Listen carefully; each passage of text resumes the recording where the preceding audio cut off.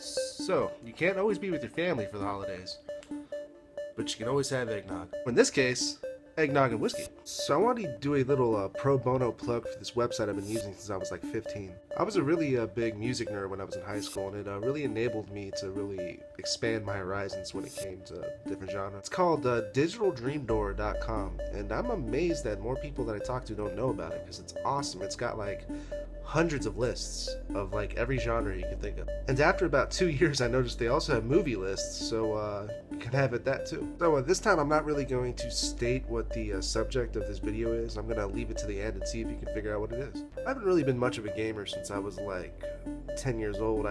Once I got into music, I never really looked back other than my foray into professional wrestling when I was like 11. But there's this super popular game known as Minecraft. I've never played it, but everyone seems to love it. I just see a bunch of blocks and I'm just not into it. But apparently one of my friends at work was telling me that there's a school in Japan that you could send your kids to for like $250, and they can learn to program in the under the guise of Minecraft, and that is awesome because you're learning a straight up application for a very valuable skill in this day and age. I really wanted to learn how to program when I was a kid, but nobody would fucking show me. This is a really popular rapper these days by the name of Drake, and I just want to correct everybody. His name is fucking Jimmy, okay? So for years, I would have this really funny argument with my parents about Beyonce, of all people.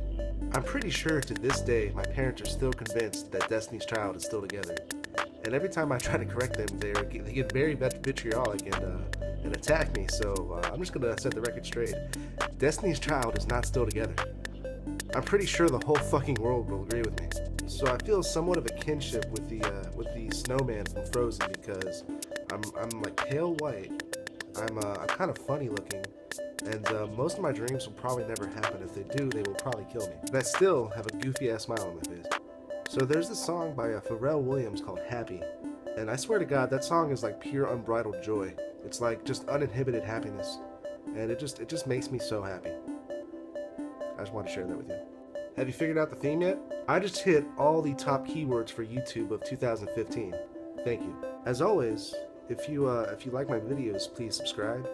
If you don't like my videos but like my music, you can buy my music, I don't care.